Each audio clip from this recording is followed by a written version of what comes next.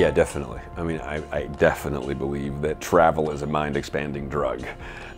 Travel exposes us to new situations. New situations trigger new impressions, new reflections, new thoughts, and all of that, of course, is mediated by neurochemistry, which means that we're getting high.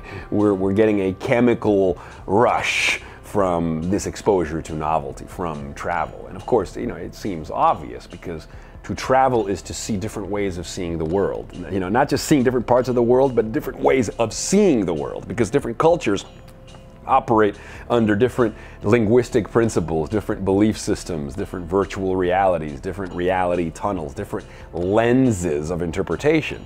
And again, we see with our lenses and we see through our lenses, but we don't always see the lenses themselves.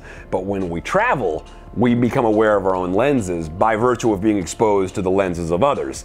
See, seeing these different customs, seeing these different beliefs, and seeing that those people take those beliefs for granted is like, oh wow, so from their vantage point, that's what's true.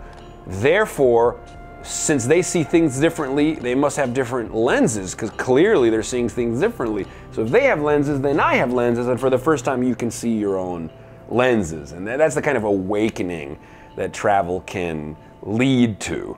And I believe that exposure to different cultures and different places heightens in people an openness to new experiences. I think it literally liberalizes people.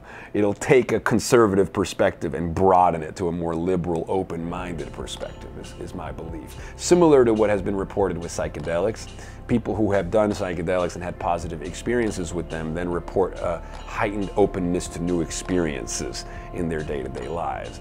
So I think there's a term called opiated adjacency, when you're cracked open by a new experience, exposure to awe.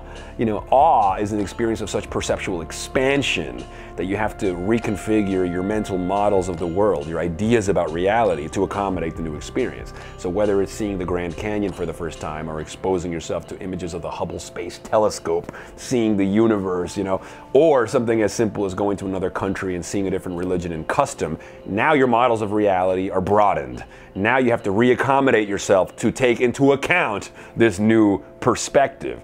And what that does is afterwards leaves you with increased feelings of openness, increased feelings of well-being, a boost in creativity, a boost in empathy and compassion. So it's a win-win-win-win. I don't care how you get to the top of the mountain, whether it's through travel or psychedelics or whatever it may be. Once you get to the top, you see more. Right? Jerry Garcia says to get really high, and that is a metaphor or a literal example, whatever you choose. To get really high is to forget yourself, and to forget yourself is to see everything else.